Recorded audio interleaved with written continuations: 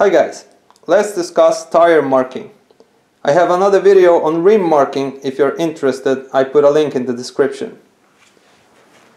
Now, the most common, here it is, the most common marking is this one, 195/65 R15.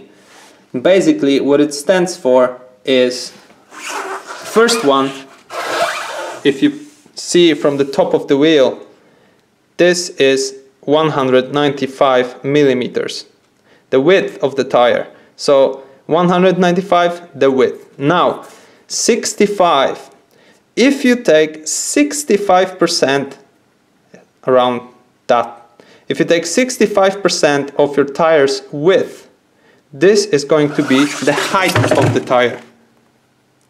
So 65 stands for 65% of the width of the tire is its height. And now R15 is basically the size of the rim. This is 15-inch rim. So the tire with R15 will fit on 15-inch rims. This is another place where the size of the tire is specified. 195/65 R15. It's followed by 95T M+S and the symbol here.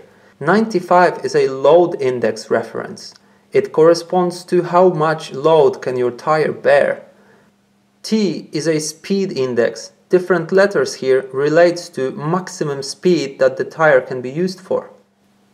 M+S with the symbol on the right stands for mud and snow. That means that the tire will ensure performance on mud, sand and fresh or melting snow.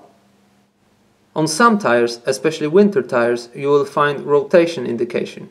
This is placed on the tire in form of an arrow and is made to ensure that when you install the tires and drive forward, you can check that the arrow aligns with the movement direction of your tire.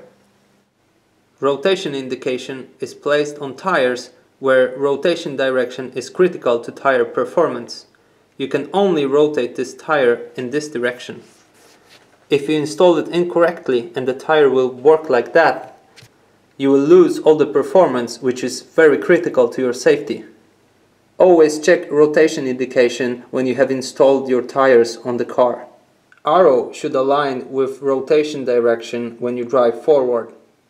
DOT stands for Department of Transportation, and this sign basically confirms that this tire is made in accordance with US rules. And same for Europe, E4 is an approval number in accordance with ECE, which is Economic Commission for Europe. On your tire you will also find production date. This is 4-digit number where 2 first digit stands for the week of production and 2 last digit stands for the year. So basically my production date should be read as week 33 of 2015. On many tires you will also find marking for tread wear, traction and temperature grading. Tread wear basically means the durability of your tire.